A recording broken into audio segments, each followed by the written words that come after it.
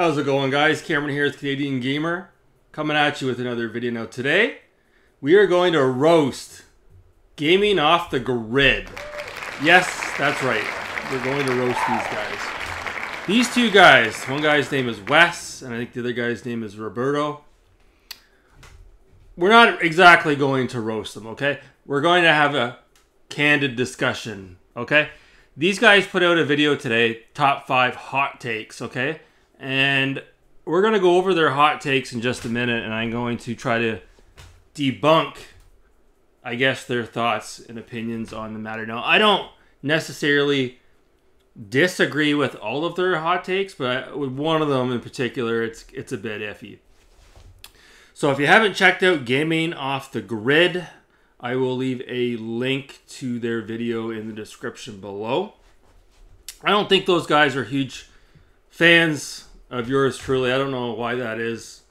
I don't know. Maybe because I'm outspoken or I keep it real on the channel. I don't know. I'm just assuming. Okay. I don't stick to the Metal Jesus Rocks formula. I just sort of march to the beat of my own drum. So not everybody digs that style of content creation. I get it. So their first hot take, I got it all up on a screen over here because if not, I'll forget one of them. Their first hot take is sim racers suck. So these guys are going on about how sim racers are extremely slow, they're boring, they're not fun. In the same breath, they talk about how they have no problem with arcade racers. Okay, that's shades of Metal Jesus Rocks, okay? These guys are buddies with MJR, which is fine. But I'm just saying, you're saying sim racers are slow. Well, that's absolutely not true. It just depends on the sim racer you're playing, I guess. But yeah, they don't suck. What happens is if you're an automotive enthusiast or a petrol head like myself, you're a car nut. Okay, this is car pornography when you see a game like Gran Turismo or Forza or Ferrari Trofeo on the PlayStation 2 or Test Drive Ferrari on the PS3. These are games that I absolutely adore. Now, I like arcade racers as well, but it wasn't until I played Forza Motorsport, the original, on the Xbox, the original Xbox, and I remember being blown away by that. I'm like, wow, so this is what a sim racer is? I'm like, wow, you can actually tinker with the motor, the transmission, the camber, the suspension. I was like, man, it's almost hard to go back to an arcade racer after playing this. So, yeah, I wouldn't say that sim racers suck. I just think that if you're not an automotive enthusiast or a car enthusiast, then your mileage will vary, right? If you're not into the sport of tennis, then you're probably not going to like a tennis simulator either, right? It goes on and on. You know, if you're not into navigation or aerospace or airplanes or anything that's got to do with planes in the sky, aviation, like I said, you may not be a fan of Microsoft Flight Simulator, right? But then you got someone like Master System Marceau. He used to fly fighter jets, and that guy likes Microsoft Flight Simulator, so I totally get it.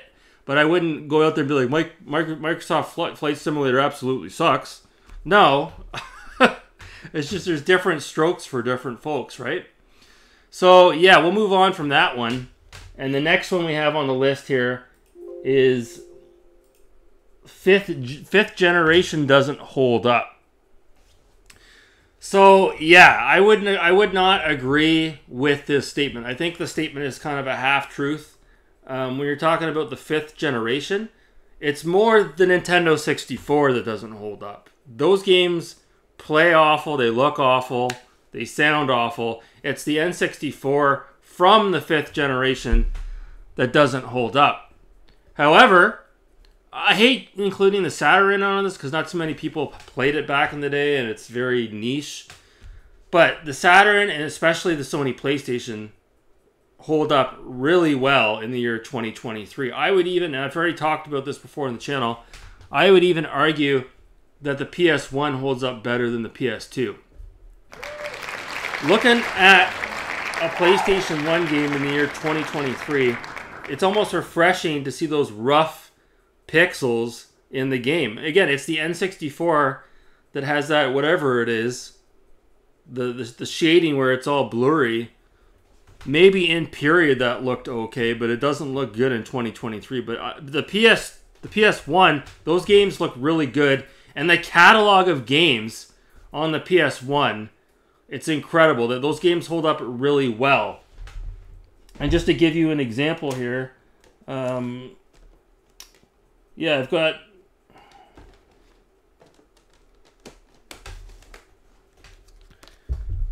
Gran Turismo. Now this is the second one on the PS1 double disc. This holds up really well. Really well. So, yeah, I don't like the argument that 5th gen doesn't hold up well. I think that's exclusive to the N64, if I'm being honest with you. And I think a lot of people would agree. So the next talking point they have is Konami versus Capcom. And Wes and Robert are saying that Konami, the games, at least from way back in the day, like the 90s, like the NES and the Super NES, hold up much better than Capcom games. So I know for a fact that these two guys at one point in time got flown out to like a VIP private party, all expenses paid by Konami. So you seriously going to take these guys' opinion seriously on this topic? Like, they've been bought and paid for, okay? Their opinion has been skewed. They're hoping that somebody from Konami is watching their video, so they'll get flown out to another event. Let's be honest here. Yeah, I wouldn't say either company is better or worse than the other. That's a kind of a stupid argument, to be honest with you. Both Konami and Capcom had incredible games back in the 90s. They did. The only thing I can really think of off the top of my head that really blew my mind was when I played Silent Hill 2. I'm like, yeah, this is much better than Resident Evil. But even so, that's saying a lot because Resident Evil is a really good game as well. So the argument of, which company is better, Konami or Capcom, that's kind of a stupid argument, to be honest with you. If you're talking about those old retro games, I can't really say that one is better than the other.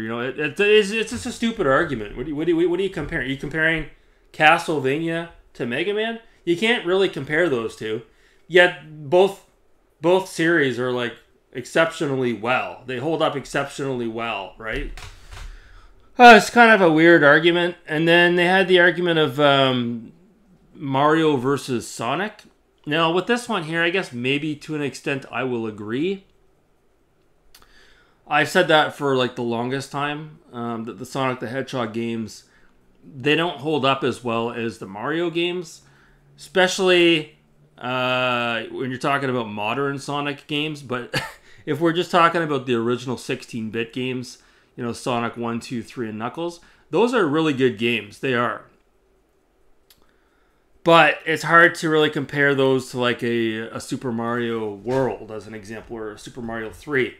The one thing Sonic had going for it was it had better graphics, and the speed was really good. But Mario had deeper gameplay, if that's even possible. It did.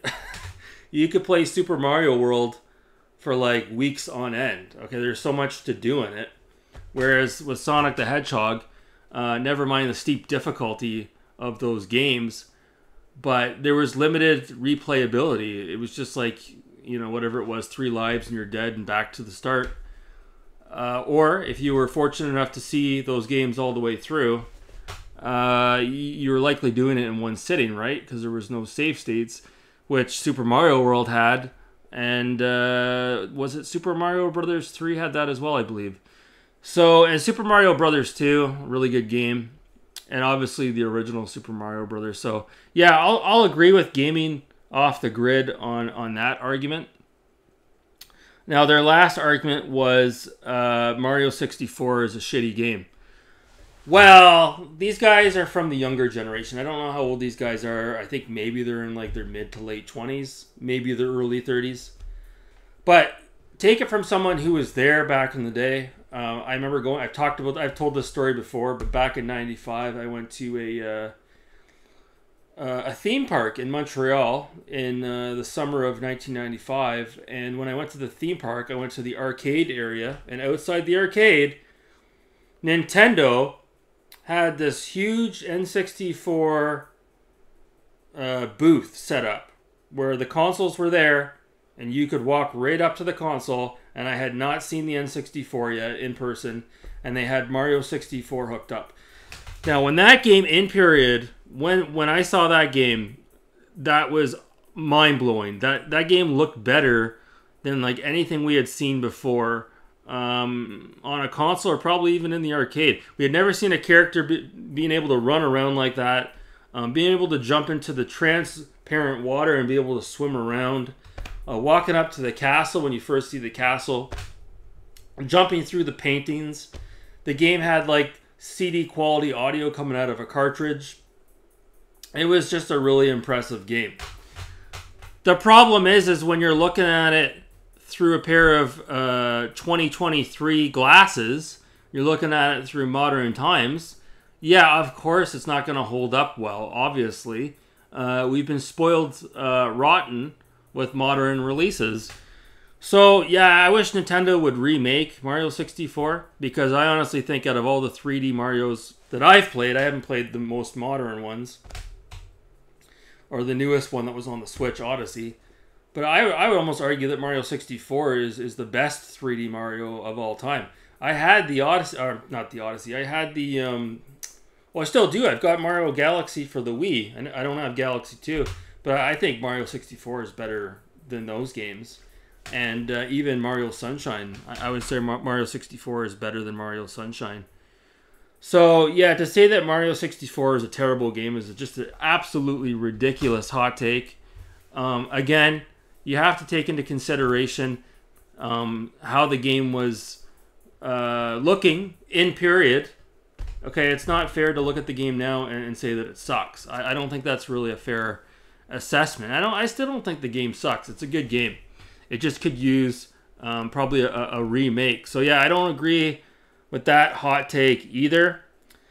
But that's it. I'm going to cut it off there. Just wanted to talk about Gaming Off the Grid's ridiculous video, ridiculous hot takes. Especially the Konami versus Capcom argument. How can you even suggest that Konami is better when you've been flown out to a private event, all expenses paid for by Konami? Not a good look. Not a good look. And to say that sim racers suck. Yeah, that's so typical. That is so typical of a spoiled kid that lives in the suburbs that drives an SUV. Probably a hybrid. Probably a crossover. His girlfriend probably made him buy it. Oh my god. It's probably an automatic. Of course you guys don't like sim racers. Oh my god. So that's going to do it. That's going to do it for my 5 hot takes. What did you guys think of these hot takes? What did you think of Gaming Off the Griddle's hot takes? Let me know in the comments below. Hopefully I ruffled some feathers. Hopefully you guys, if you're watching this, Gaming Off the Grid, Roberto and Wes, hopefully you're not taking this too seriously, all in good fun. Anyways, that's going to do it for this video. Thanks so much for watching. Have a good night.